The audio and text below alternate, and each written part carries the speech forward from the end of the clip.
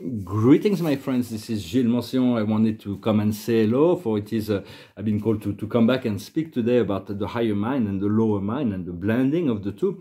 For there's going to be a lot of revelation that are going to come to the picture, and that's going to create a lot of chaos, For a lot, there are billions of people that believe in the narrative that the government are telling them the truth, that science, that materialistic scientists are telling them the truth, that there is no God in the universe, that man is a supreme being in the universe, and that his ego is all powerful, and all of that's going to crumble down like a house of cards. And so a lot of people are going to be, so it's going to be a time to learn to be silent, to hold the frequency, to not get involved in all this many, to not get involved in all the chaos and karma that needs to be expurged. And so I'm just sharing thoughts and ideas. So use whatever means, and if it resonates with you, use it. For I'm going to pull a few oracle and speak about wisdom. For the highest wisdom is complementarity. We're here to finish, to create the complement, the puzzle. We need to finish this complement, to complement. The world has to complement us, and we have to complement the world. So we have to find those people that we feel good with, or we can feel comfortable, safe with. What we need to understand is the family. For there is only one family, is the family of God. But within that family, there are beings that we vibrate with, and those we do not vibrate with. So just seek those that goes along the path that can cultivate joy rather than conflict and drama and problems. What we need to do is to be authentic, to continue to sign on self, be true to ourselves, and to continue to be true to others, to drop the mask of the ego. And the outcome will be meeting. There's going to be some wonderful people that we're going to meet, that's going to come to us, that we're going to come to, that circumstances, the angels will guide us towards. For wisdom is far more than intelligence or knowledge. There are some people that are very intelligent, or that have a lot of information and knowledge, but very little wisdom. For I was part of because and now I'm learning to discover that, to align. For the wisdom is the ability to solve situations, to solve problems, to manifest things with grace and ease. For there is always higher wisdom to be discovered. Yet the wisdom is usually revealed from the sixth sense. Yet we have a tendency to believe more in our five other senses. So it's about giving more priority to this sixth sense, this intuition, this connection to the voice of the heart. For the soul may ask us to move out of our comfort zone. So the ego will try to protect us from its point of view, and to prevent us from moving out of this comfort zone, because the soul may ask us to do things that are seems completely counterintuitive, because it will make no sense on the logical level. Yes, yet on a deep level, we know that some things sometimes we need to come out of our comfort zone for something that makes sense, that is for our highest good. For everybody seeks to get closer to pleasure and further away from pain. It's a natural thing. Yet what our soul, the letting go of people, the letting go of situation, the letting go of belief, the letting go of habits is really part of the process, in order to make space for better things, for more. Although it may be painful to do that, but deep inside we know we have already this knowledge, this trust, that this is really what is. For the ego will tell us it's always somebody else's fault, that we are never at fault. It's always somebody else. So it's part of the process. We're never making. Well, actually, it is by our mistakes that we learn. If we recognize a mistake, we have to learn everything and to learn from everything and everyone. And so just learn everything. And as long as you learn something from someone, or you learn something, then you haven't lost. You think that your time here makes sense. The card of the day is going far. There is a new chapter, a marathon that is starting. So just be ready. It's going to be a time of action. For the soul is to come from the heart, an open heart. And so ask your soul to speak to you. For the soul is connected to your higher self, your monad, your guides, and there is great wisdom that will come from there.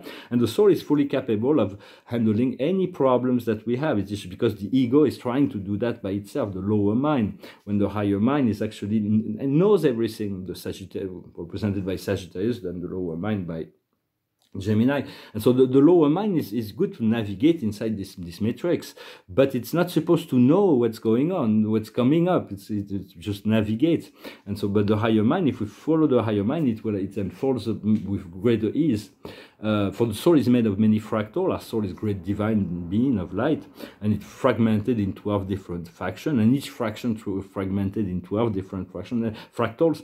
And every fractal's got great wisdom. Every incarnation, every consciousness, if we allow to tune into our soul, to listen to our soul, then we'll be able to receive the wisdom that we need, and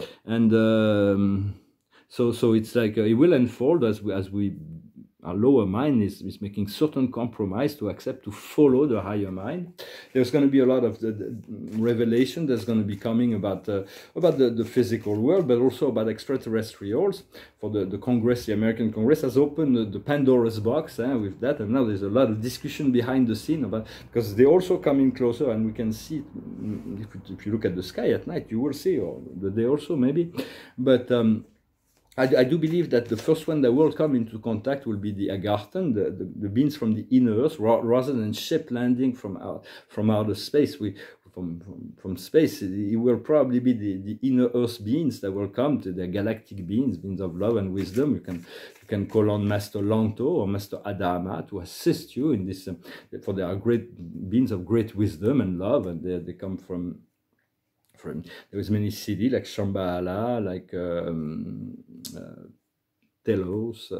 There is this crystal realm, this realm of light and love and crystal that exists inside the planet. We're going to discover that. And so I'm going to pull one more card, and the card of the day is creativity. This is not to get lost in any details. Be creative, move forward with your creativity, what feels good, always.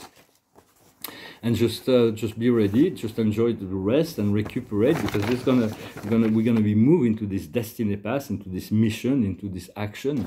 So I thank you very much for liking, sharing, commenting, subscribing. I thank you for your donations. If you want a private session, you can send me an email. I hope this Sunday is we're getting ready for a big week, and so a lot of things that. There was going to be an interruption when we're ready. The interruption happens, and so we just have to fulfill whatever our soul is asking of us is really what we need to align with. And so I'm going to finish with a song. It's a song, a beautiful song that's to pray revelation and to thank God for the recreation of each and every day. For it's going to be difficult for the atheists, and so just be kind, but do not confront them on this thing they're not willing to accept, and they're going to blow into all kind of pieces, and there's going to be you have to say no, say no when to speak and when not to speak. We want to bring our light, bring the information to those people who are receptive, but no need to try to bring it to someone who does not want to hear it, does not want to know it. They will figure it out in time. Song is from Cat Stevens or Yusuf Islam, it's called Morning Has Broken. Morning has broken like the first morning. Blackbird has spoken like the first bird. Praise for the singing, praise for the morning. Praise for them springing fresh from the world. Sweet the rain new fall, sunlit from heaven, like the first dew fall on the first grass. Praise for the sweetness of the wet garden, sprung in completeness where his feet pass. Mine is the sunlight, mine is the morning, born of the one light, hidden so plain. Praise with elation, praise every morning, God's recreation of the new day. Morning has broken like the first morning. Blackbird has spoken like the first bird. Praise for the singing, praise for the morning. praise for them springing fresh from the world. Beautiful song, thank you, Cat Stevens. It's very important to. Wisdom is only useful to the wise.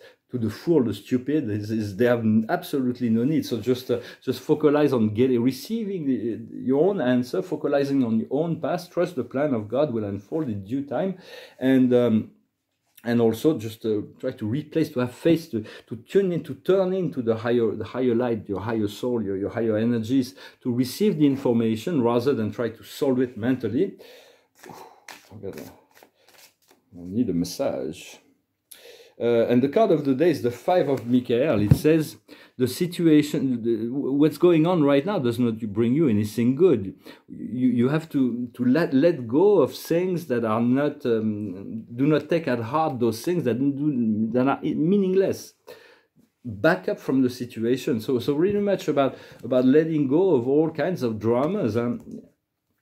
And then we have this 4 of Raphael. It says, look for the possibility, look into the magical side of life, becoming aware of our emotion. So it's all happening. It's all we just got to let go of the drama and try to trust more and to let go of all kinds of shadows, to deal with the shadows, call on the angels and archangels. I thank you very much. Wish you a wonderful day, a wonderful Sunday, and I'll talk to you later. Salat Adonai.